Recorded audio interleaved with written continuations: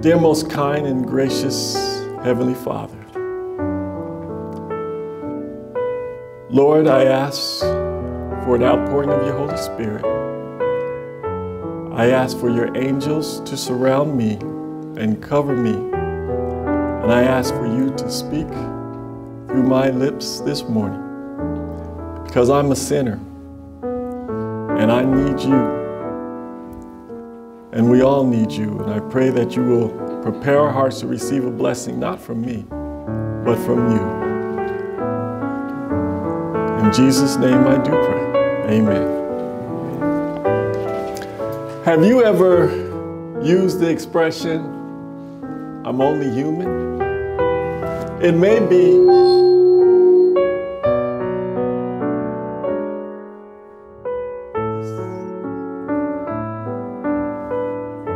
this is to this.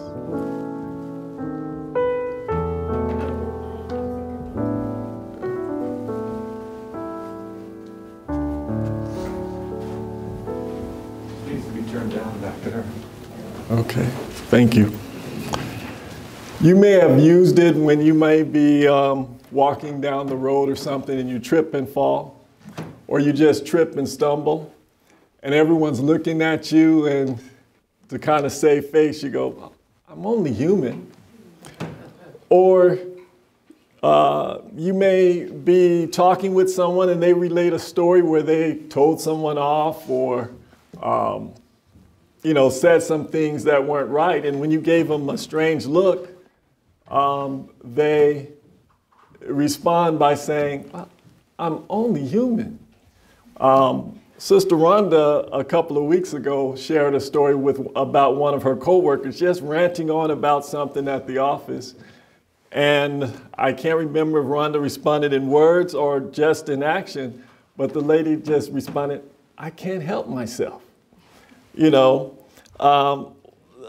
few weeks ago, the Lord gave me an experience with this, and it was funny because I was actually in the office with my notes in the office, just trying to come up with what situation I wanted to share.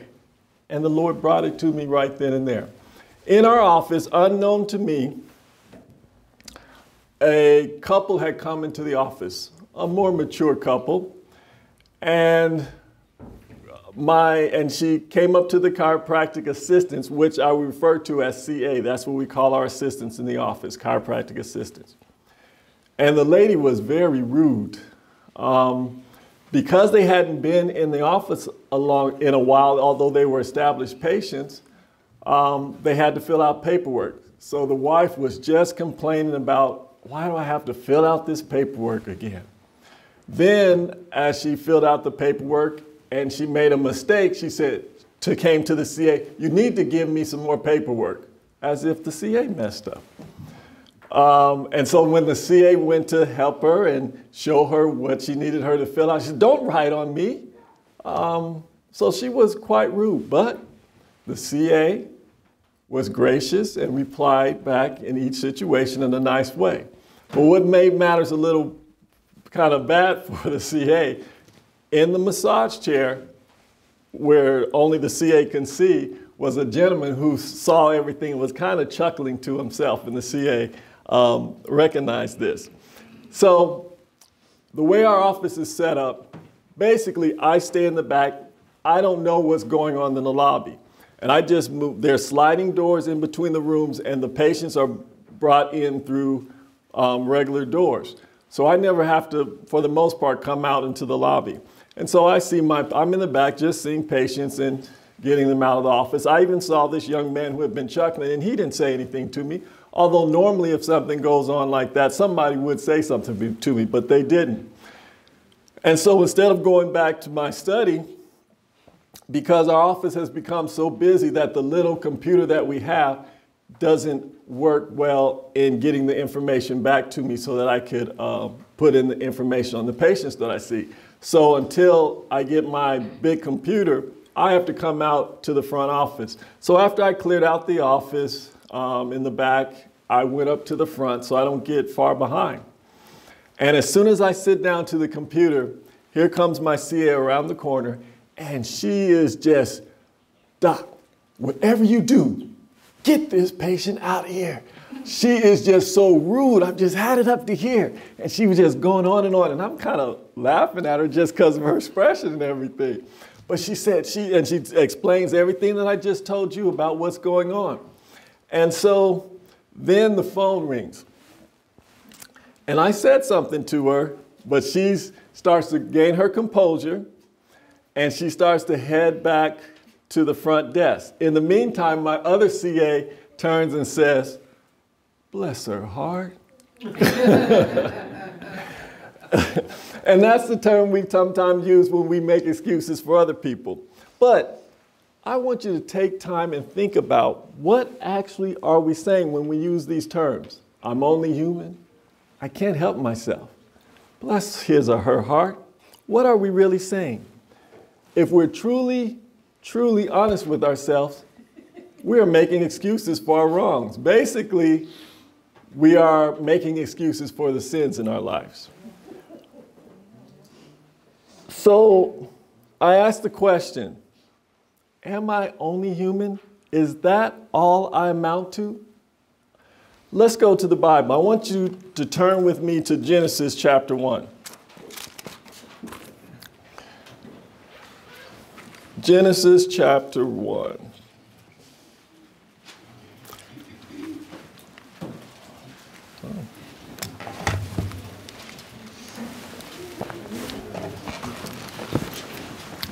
And I'm going to begin reading verse 4, and I'm going to skip around, so just follow me. I'll let you know where I am. Verse 4 says, and God saw the light, that it was good, and God divided the light from the darkness. Now let's skip down to verse 10. And God called the dry land earth, and the gathering together of the waters called the he seas. And God saw that it was good. Now let's go to verse 12. And the earth brought forth grass and herb yielding seed after his kind, and the tree yielding fruit, whose seed was in itself after his kind. And God saw that it was good. Now we're going to skip over to verse 18, referring to the sun, moon, and the stars, and to rule over the day and over the night, and to divide the light from the darkness. And God saw that it was good. Now, verse 25. And God made the beast of the earth after his kind, and cattle after their kind, and everything that creepeth upon the earth after his kind. And God saw that it was good. What's the common factor in there? God saw that everything was good. All right, now, continuing on with verse 25. And God made, I said 26. And God said, let us make man in our image, after our likeness, and let them have dominion over the fish of the sea, and over the fowl of the air, and over the cattle, and over all the earth, and over every creeping thing that creepeth upon the earth. So God created man in his own image. In the image of God created he him. Male and female created he them. Now we're going to go to the end of that chapter, the verse 31. And God saw everything that he had made, and behold, it was very good. And the evening and the morning were the sixth day. So, God created everything. It was good. But after he created man, what did he say? It was very good. All right. Now,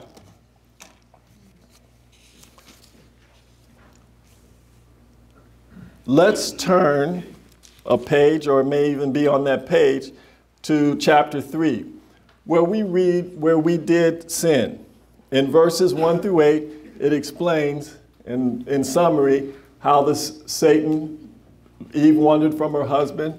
The serpent spoke to her. She took the fruit, and then she ate it, and then she took the fruit and gave to Adam, which he was forbidden not to eat. But let's go to chapter 3, verse 12. What happened after they had sinned? And God came along and asked them what had happened. Verse 12, it says, "And the man said, The woman whom thou gavest to be with me, she gave me of the tree, and I did eat. And the Lord God said unto the woman, What is this that thou hast done?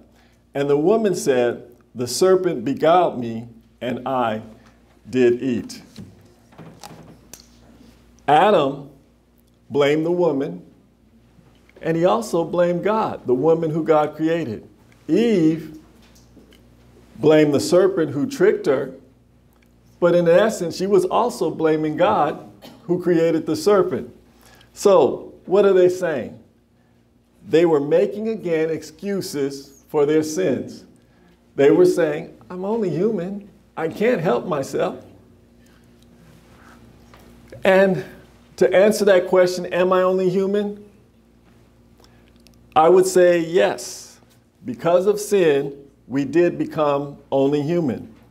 But God had a plan in place, just in case this would ever happen. So we would not have to remain in this only human state. And they touched on it this morning in Sabbath school. God immediately gives a promise of his plan to save us. That is the plan of salvation. And it's immediately following in verses 14 through 19. Go home and read that. Part of the plan that God put in place happened immediately. And when I use the word immediately, I'm referring to during the lifetime of Adam. And it caused much pain. A major part of the plan took place later. Let's turn to Matthew chapter 1. Matthew chapter 1.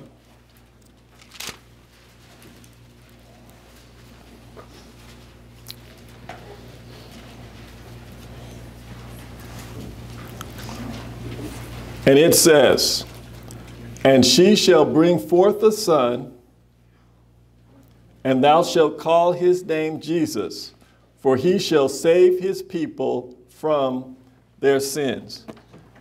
God sent his son to save us, not in our sins, but from our sins, which should cause us even greater pain because of how he had to do it. But yet it should cause joy and love to reside in our hearts as we think about what God did for us. Because God's desire is to bring us back into face-to-face relationship, the face-to-face relationship we had with him when he first created us. Christ came to this earth and put on humanity, lived and died that we may experience salvation. How can this happen? Psalm 77:13 says what? "Thy way, O God, is in the sanctuary. Who is so great a God as our God?" So this plan of salvation, can you see this? No, it's not.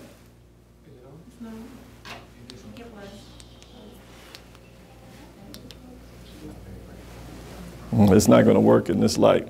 It's too light in here. All right. The plan of salvation is represented here in the sanctuary. Many years ago, Christ left heaven and came down to the court of the sanctuary, which is the earth. Christ came and lived the perfect life despite the disadvantages, the ridicule, and the suffering that he experienced in his life here on earth. This is represented by the gate. As you look here, and I know it's a distance from you, the gate is made of many beautiful colors. And if you go into Exodus chapter 25 and you read that section there, it'll tell you the colors. The colors are blue, and if you look in Numbers 15:37 through 41, where it talks about how the robes had fringes of blue to remind us of the law, Christ was obedient to the law to the very end. The second color is purple. If you look at John 19:2 through 3, it talks about how they not only put a crown of thorns on his head, the Roman soldiers, but they also covered him in a purple robe, which means Jesus, and it stands for Jesus and his kingship. Also, the next color in there is scarlet. Hebrews 9:29 tells us that blood had to be shed in order for us to receive salvation. That represents Christ's service and his sacrifice. And the fine twin linen, which is white, in 1 Peter 1:19 talks about the lamb without spot or blemish, which represents Christ's spotless character and his righteousness. As the gate was the only way to the court of the sanctuary, Christ is the only way to the Father, which is the only way to heaven and is the only way to eternal life. Let's turn to John 14. John chapter 14.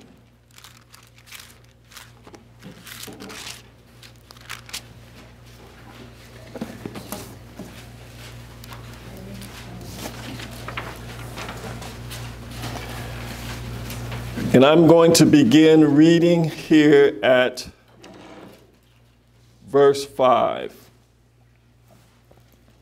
It says, Thomas saith unto him, Lord, we know not whither thou goest, and how can we know the way? Jesus saith unto him, I am the way, the truth, and the life. No man cometh unto the Father but by me. Amen. Not only did Jesus give us the perfect example to follow in living our lives here on earth, but he also showed us the Father. Turn also a few chapters over to verse 17. Chapter 17, I'm sorry.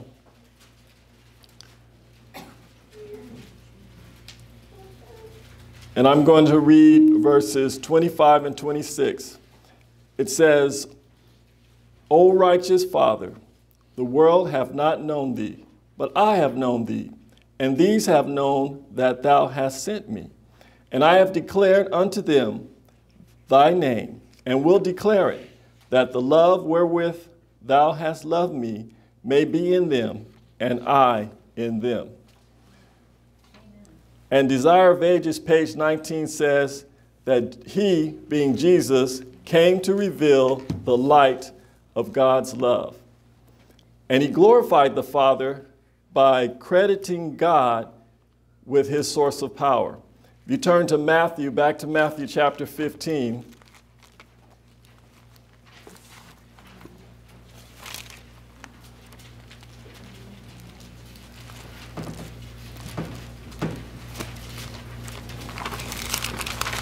and I will be reading verse 31.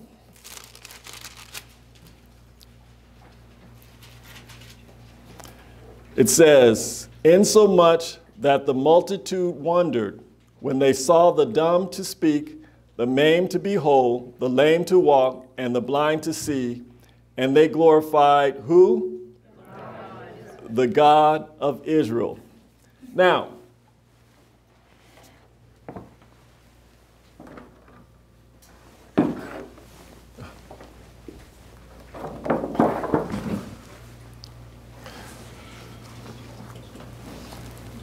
the ultimate love was shown at the cross. Romans 5:8 says, but God commended his love toward us in that while we were yet sinners, Christ died for us. This is represented at the altar of sacrifice. Right here is the altar. And you can see the cross there that represents the altar there. Where Christ sacrificed his life for each and every person who is listening to my voice in this room. He took on your sins as well as my sins and died the death that we deserve. So, when I use the term that I am a Christian and repent of my sins, and by the way, the Holy Spirit, the same Spirit that moved upon the earth, is moving upon our hearts all the way through this. I am saying, when I say I'm a Christian, I'm saying that I accept Christ and him crucified for my sins. And he will forgive me of my sins. 1 John 1:9 says, if we confess our sins, he is faithful and just to forgive us our sins and to cleanse us from all unrighteousness. But not only am I forgiven of my sins, I am cleansed from all unrighteousness. This takes place at the laver and the foot. Let's go to Romans 6, Romans chapter 6.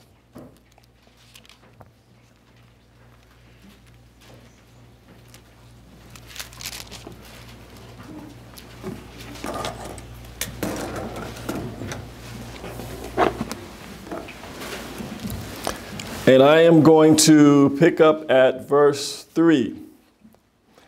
Know ye not that so many of us, as were baptized into Jesus Christ, were baptized into his death? Therefore, we are buried with him by baptism into death, that like as Christ was raised up from the dead by the glory of the Father, even so we also should walk in newness of life. For if we have been planted together in the likeness of his death, we shall be also in the likeness of his resurrection. Knowing this, that our old man is crucified with him, that the body of sin might be destroyed, that henceforth we should not serve sin.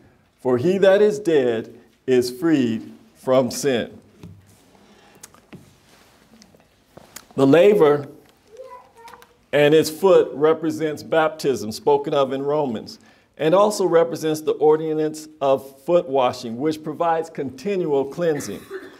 When I go down in the watery grave, I'm dying spiritually to self. And when I come up, I am a new creature in Christ. I am thus justified by the power of Christ. Can I call myself a Christian and say, I'm only human? What does that say about my faith in Christ? Amen. Now, a little side note about death. Dead people cannot feel. If I go up to a dead person and I yell at that dead person, he is not going to yell back at me. If I punch that dead person or I shake that person vividly, that person is not going to retaliate.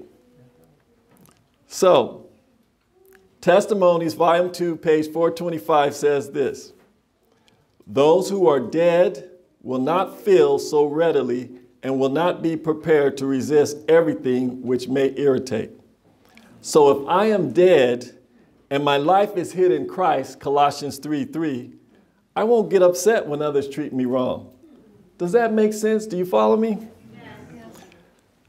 As I focus on what Christ has done and is doing for me, because I am dead to the carnal man, throughout this process, the love for my Savior grows and takes control of me. 2 Corinthians 5:14 says, for the love of Christ constraineth us. I read in another version, the love of Christ controls us.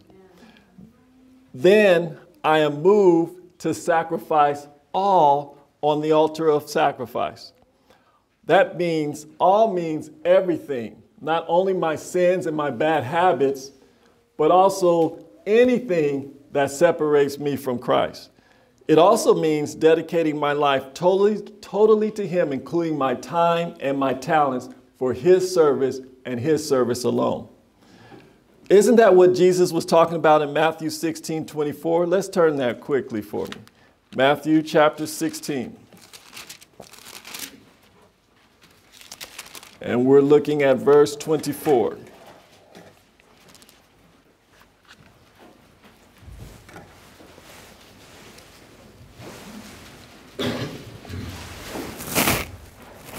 And it reads, then said Jesus unto his disciples, if any man will come after me, let him deny himself and take up his cross and follow me.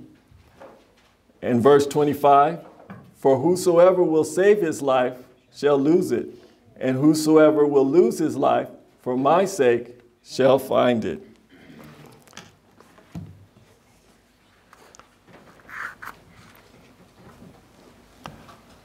Thus, I am ready to allow the Holy Spirit now to move me into the process of sanctification, which takes place in the holy place.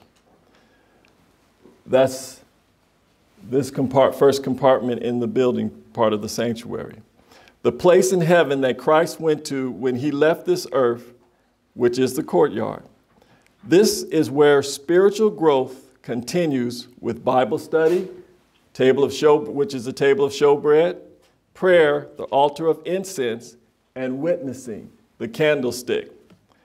Remember the life that Christ lived while here on earth, which was represented in the colors on the gates, and also the entrance to the holy place is also the entrance to the most holy place. We must allow the Holy Spirit to perfect in us Christ's character as well. Ephesians 4:15 says, "But speaking the truth in love may grow up into him in all things, which is the head, even Christ." Now, going back to my CA, one might say that she was justified in feeling as she did. After all, the patient was very rude to her and did not speak very nice to her. You might even say that she was even doing very good by holding back her tongue and not letting her have it. But let's turn to John chapter 1. John chapter 1.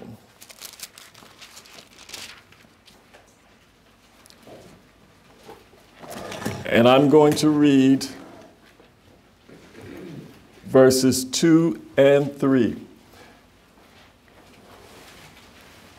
I'm sorry, James chapter 1.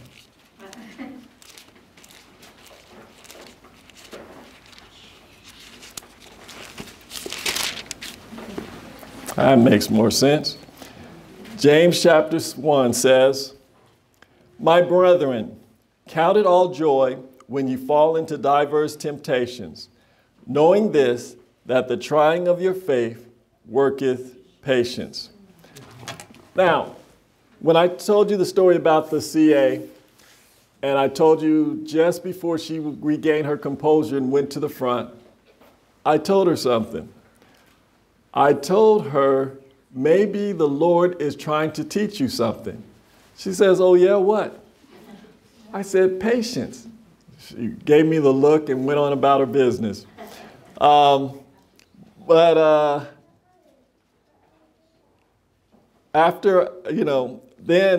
After that, I finished my work at the desk and I went on back to see the patient.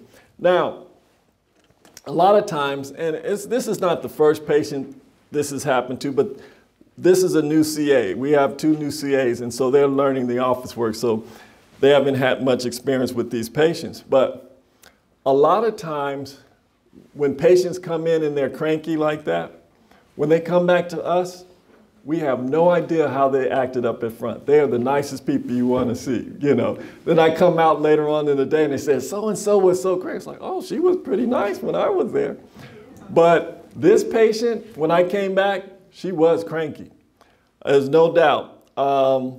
And so, you know, I probed by asking questions, and this is what I found out. This patient, first of all, she was walking on a cane, and she really needed to be in a wheelchair, or at least off her foot, because she had actually broken her foot. And so for several weeks, she could not get into the office, and she had a very bad headache. And so as she was talking to me, she realized that the headache was affecting her attitude. And she actually apologized to me. And so knowing that, I went ahead and I took care of her, and she went on out into the lobby. And then I proceeded to take care of her husband. So whenever I got a chance to go back out, I asked my CA, "So how was the patient when she came out?" She said, "Oh, she was a totally different person." And so I shared with her the reason of her attitude, not that it was right, but she was in a lot of pain, and the pain will cause you to do some crazy stuff. And so, so we have to keep that in mind. When a lot of times when patients come into our office, they are in a lot of pain. And so, just like us, if we are carnally led, we have a heart of stone, represented by the cold heart and the lukewarm heart. We will want to retaliate, and we will, even if we're given the chance, we will retaliate. But when we are spiritually led, we're no longer led by the flesh, by the Holy Spirit, we will be on fire for the Lord, and the love we have for him will spill over, and we will show love for our fellow man and try to lift them up and encourage them, whether they are nice to us or not. You'll see the vine representing Christ, the branches representing us will produce the fruits of the Spirit. Philippians 4:13 says, which was our scripture that was read today, I can do all things through Christ, which strengthens me. Now, my CA, I do believe she had got it at least for this time. 2 days later, I overheard my CA relating the story to another CA that wasn't in the office that day. But she went on to say, when she went home that evening, she has he's about 12-month-old son that was very fussy and just upset. And she said, when she went home and she got him, was taking care of him, she remembered what I had said earlier that day. The Lord is trying to teach you something, patience. So she said, I did not allow him to get me upset. I just dealt with him, and it took 45 minutes. But once I got him calmed down, I had peace the rest of the night. And I said, praise the Lord. I said, well, brothers and sisters, isn't that what Christ wants for each of us? Love, joy, and peace. Some of the fruits of the Spirit found in Galatians 5:22. If we never allow the Holy Spirit to convict our hearts of our sins and make excuses because I'm only human or I can't help myself, we will be stuck outside of that gate with a cold heart. Right there. Or we may have repented of our sins and been baptized, but we keep repeating the justification process over and over again. And we feel we are in need of nothing. We just keep doing the same sins over and over again and not allowing the Lord to help us to overcome. The lukewarm heart. When Christ returns and the books are closed in that third compartment of the tabernacle, it is time for glorification. And if we're still in those states, either the cold heart or the lukewarm heart, when Christ comes to this earth to take us home, we're still going to be on this earth. And we will be eternally lost because we did not allow Christ to take control. Christ is coming back for those who follow him, the Lamb, whithersoever he goeth. We see that in Revelation chapter 14, that these are the 144,000. And if you remember, back on this poster, I talked about the gate that represented Christ, but we have white linen curtains all around. One of the things that it said that represents, we're told that represents, is the 144,000 clothed in Christ's righteousness. And I've heard people say they don't have to be a part of the 104,000. They will be simply satisfied just being a part of the great multitude, which no man can number, spoken of in Revelation 7:9. But as I think about it, this multitude, if they had lived, they would be a part of that 144,000 because they live lives controlled by the love of Christ. Like the 144,000, we must die daily, or we will not be a part of the multitude. Testimonies, volume 7, page 44 says this: each morning, consecrate yourselves and your children to God for that day. Amen. Make no calculation for months or years. These are not yours. One brief day is given you as if it were your last on earth. Work doing its hours for the master. Lay all your plans before God to be carried out or given up, as his providence shall indicate. Accept his plans instead of your own, even though their acceptance requires the abandonment of cherished projects. Thus, the life will be molded more and more after the divine example. And the peace of God, which passes all understanding, shall keep your hearts and minds through Christ. Philippians 4:7.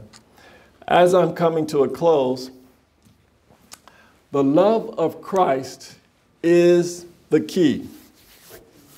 I ask you, do you love him? He came to this earth to bring us into a courtship relationship with him.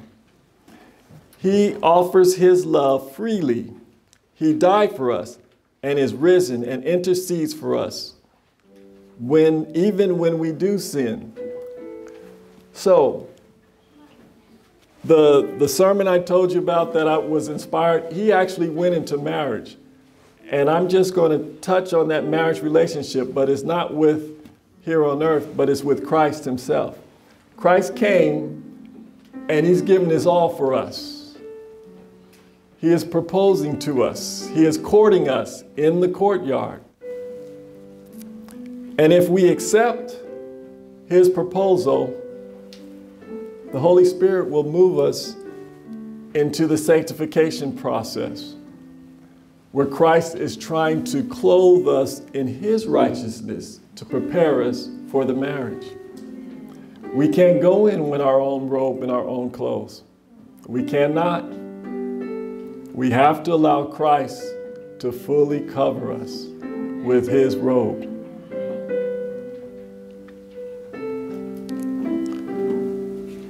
And then when he returns, he is coming for his bride when the work is finished in the most holy place, to take us to meet face to face again his Father in that holy place. Do you love the Lord? Will you bow your heads and meditate on what Christ has done for you? Please close your eyes and meditate on what Christ has done for you. He has promised that he will never leave you nor forsake you. You just simply have to give him your heart, your whole heart, not a part of it, not just 95%. He needs 100% of your heart. Do you love him? Do you love me is the question he asks. Now, the next time my CA is faced with a cantankerous patient, my prayer is that she will remember the peace she had when dealing with her son, and will not only talk nice to the patient because it is a rule of the office, but she will treat her nicely out of a heart of love, because the patient also needs to experience the love of Christ as well. And Christ wants to use us to share that love with others. As you think about what he has done for you, the great price he has done, you could probably think of many others you could share that message with. Christ desires us to share that love with others. Like Christ asked Peter, "Do you love me?" He said, "Yes, feed my lambs." We may even mess up like Peter, but Christ says, "My grace is sufficient," and he will forgive us when we repent. No more excuses. As was said in Sabbath school, when our lives are hid in Christ, we're not just human. We can't use the excuse, "I can't help myself." God says, "I am all the strength that you need to do the work that I ask you to do." Do you love him? If so, will you consecrate your life to him today? God, as Paige sang earlier, is there for us every time we let him down. He never lets us down. If you're willing to reconsecrate your life today, please come forward.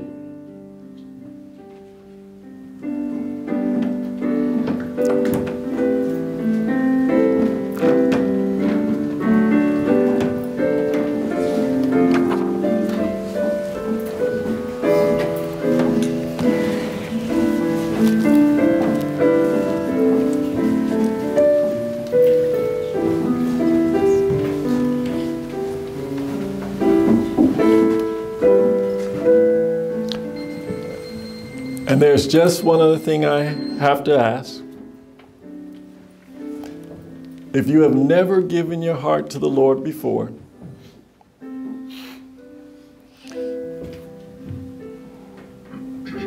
now is the time. The Lord is knocking at your heart's door even now.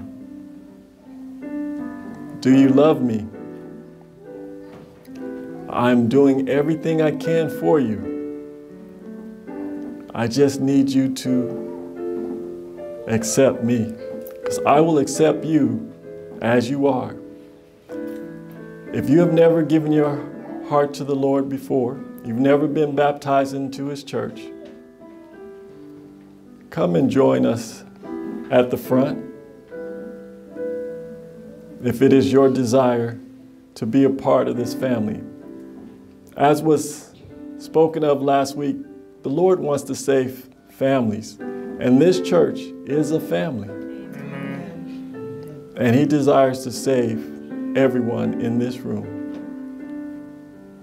So if it's your desire, please raise your hand. If you have never been baptized before and you desire to come to Him in baptism.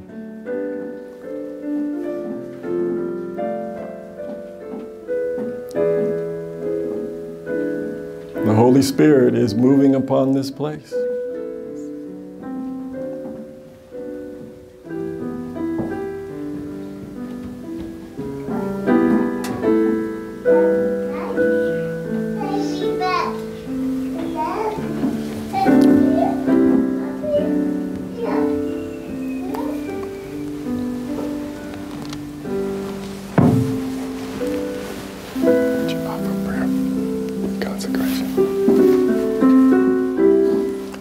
I'm asking Pastor Norm if he will offer a prayer of reconsecration at this time. Shall we bow our heads in prayer? Father in heaven, Lord, you see us here. You know our hearts. You know our desires. And you recognize our weaknesses. And we are all too well aware of our weaknesses, Father. We want strength. You've offered us strength. This day, Father, we give ourselves to you. We recommit ourselves to you so that you can do the work in us that we cannot do. And we joyfully accept this, thanking you, praising you, knowing that by faith this will be accomplished. We ask and pray these things, believing in Jesus' name, amen. Amen.